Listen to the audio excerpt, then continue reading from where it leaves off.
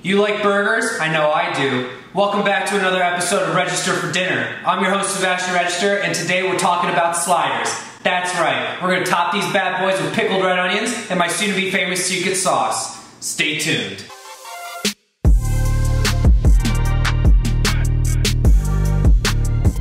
First things first, let's season this meat. I have about a pound of freshly ground beef. 80-20 is the percentage in case you cared. I'm gonna pour this into the bowl. Season it with some Worcestershire, about 3 dashes, salt, and some freshly ground pepper. Now it's time to get down and dirty. Now it's time to form the patties. Grab about a meatball size of beef and just start forming little patties. Perfect. Your sliders are finally made. Now make sure that you wrap them with saran wrap and place them in the fridge for at least half hour so that they firm up and they don't fall apart on you when you put them on the grill. It's time for my soon-to-be famous secret sauce. Don't tell anyone. Shh, it's a secret. So in the bowl right here, I have about 1.5 cups of mayonnaise. And to that, I'm gonna add 2 tablespoons of ketchup. Any brand is fine. About 1 good tablespoon of pickle relish.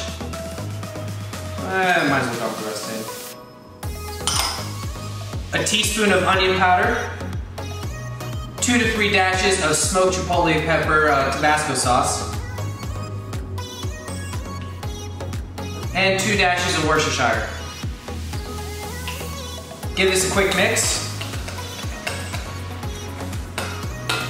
But I almost forgot. One of my favorite things to put in secret sauce is some finely sliced onion. Set your sauce to the side, get a sharp knife, cut the top of your onion off, slice it in half, and peel away the skin. I hope I don't start crying.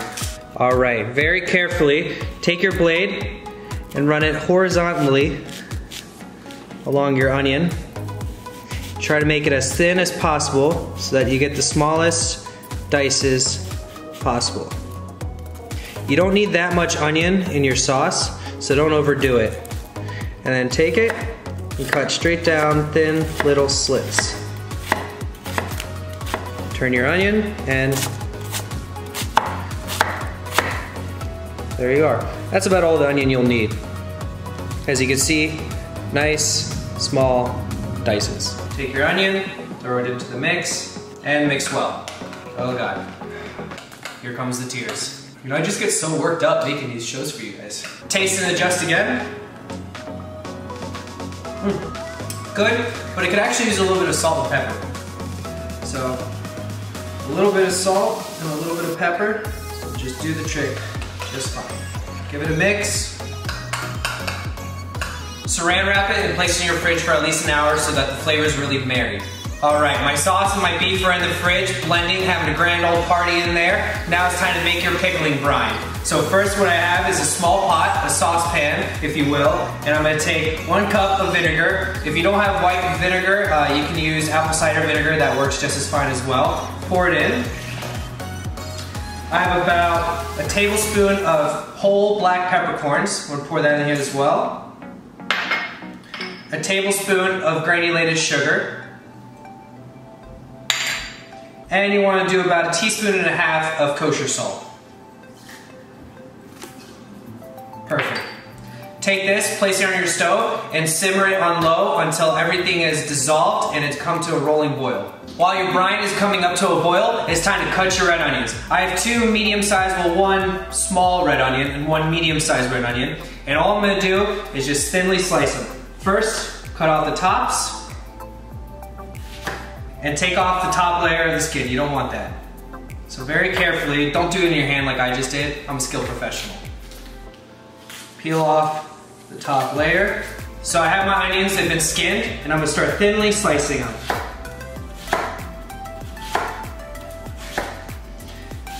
The thinner you slice them, the faster that they'll pickle. Ignore the tears and just put your sliced onions into a medium-sized bowl. All right, your pickling solution has finally been brought up to a boil. It's potent. Take it and pour it over your onions. Don't worry if it doesn't cover the top, because what the salt and all the vinegar is going to do is start breaking the onions on the lower, and eventually all of the liquid and everything will cover everything and they'll all pickle evenly. You can let these sit out at room temperature for half hour to an hour to let them pickle, or you can pickle them overnight. I personally recommend letting them pickle overnight, but if you're at short of time like I am, then doing it for about a half hour really isn't going to hurt it that much. And the great thing about these is because they're pickled, they'll last up to a month. Alright, it's time to cook some sliders. I just pulled these bad boys out of the fridge. I've got my stove over here on medium-high heat, and I've sprayed it with some cooking oil just so that it doesn't stick. Now it's time to start cooking. Alright, gently lay the sliders away from you so that you don't burn yourself and it doesn't splatter.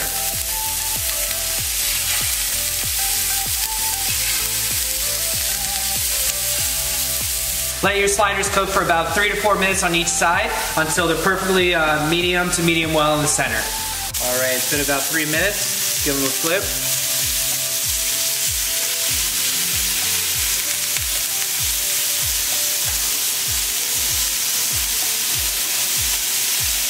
All right, we got about a minute left before these are ready to come off, so now we can start putting on our cheese. I just have some sliced cheddar cheese, because that's the best cheese to put on top of burgers.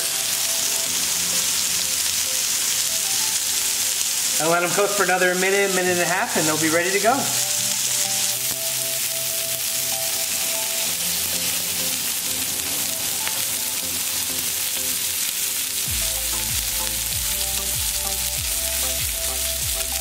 All right, the moment we've all been waiting for. It's assembly time. So grab your burger slider buns and start cutting them in half with a bread knife, very gently.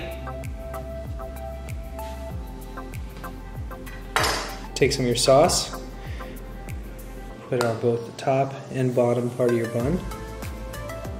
Grab some of your beautiful pickled red onions, burger slider, a couple pickle chips, and your top bun. And there you have it.